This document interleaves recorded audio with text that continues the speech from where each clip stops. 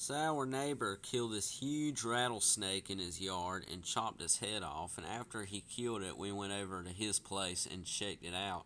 And this was just the biggest snake. And its body was moving even though its head had been chopped off, which is completely normal for big snakes like this. But the amazing part of it was that I took out a stick, and every time I tapped it with the stick or messed with it, its body would still react, even though its head had been completely chopped off, which is just the craziest thing. I don't know if it was nerves or whatever else. It was just the craziest thing. So I took out my phone and recorded this video. So let's go ahead and look at this video.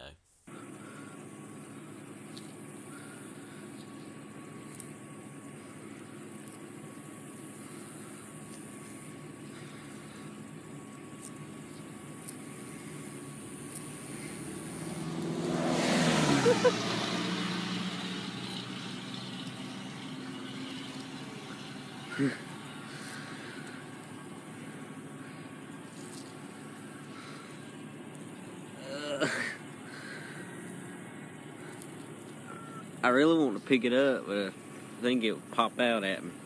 Pop out at you? What would pop Yeah. out? It would like try to get me, even though its head's obviously not on there. Its head ain't going to decide to keep